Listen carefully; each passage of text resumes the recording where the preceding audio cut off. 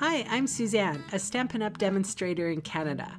Welcome to my weekly Monday Makes video on my blog and YouTube channel. The card designs I share today are simple, fun, and easy to recreate. I also sell the products I feature in this video. I hope you enjoy my free video tutorial and would love to see you shop with me. Hello friends! For today's card, I am featuring the stamp set called Zany Zebras.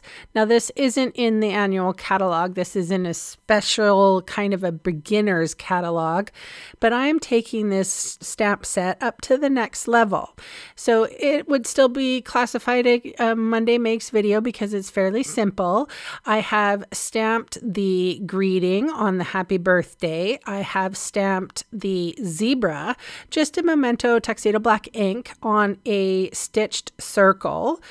And I'm coming in and I'm using this is Bermuda Bay for the card base, and I am using a very tiny stamp in the stamp set. It's 2 stars together.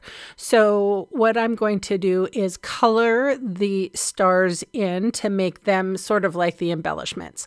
So even though this is minimal supplies card, but this is actually a really cute birthday card, and you know, it could be of any ages, and I like this because I'm also going to do an inside greeting.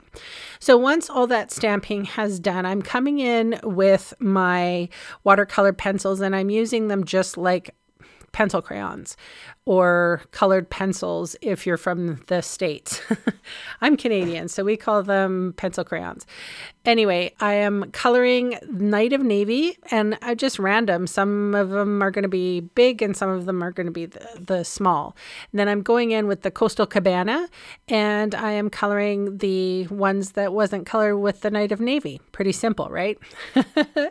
All right, so now I have my little strip of paper, and I did stamp 2 of these just to make sure that I was nice and straight, and I chose the best one. And I have fishtailed the end, and this is just an extra little piece of Night of Navy card. And instead of measuring and cutting with my trimmer and all of that, I'm just going to use my paper snips.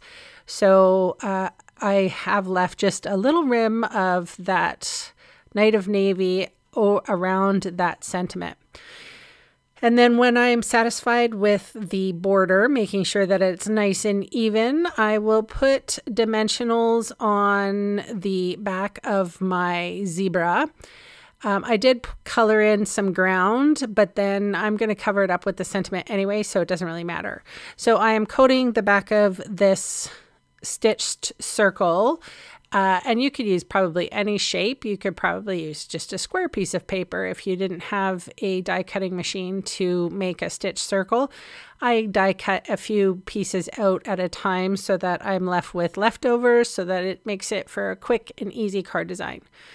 I adhered my sentiment just with some dry adhesive, and yeah, I'm going to stamp the inside, and it says kick up your heels, and I'm going to attach that to the inside of the card. And then that is my share for today. It is a very simple card.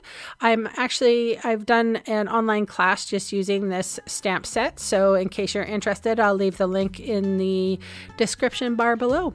But that's my card for today. Thanks so much for watching. I'll catch you next time. Bye for now.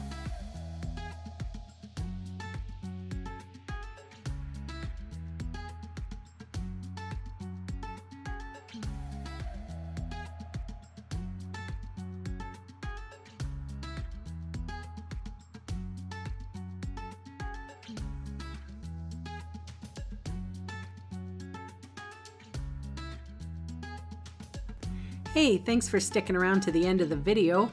On screen are 2 more videos for inspiration. Click on the maple leaf for my blog, or click on me to subscribe to my channel. Thanks again for watching.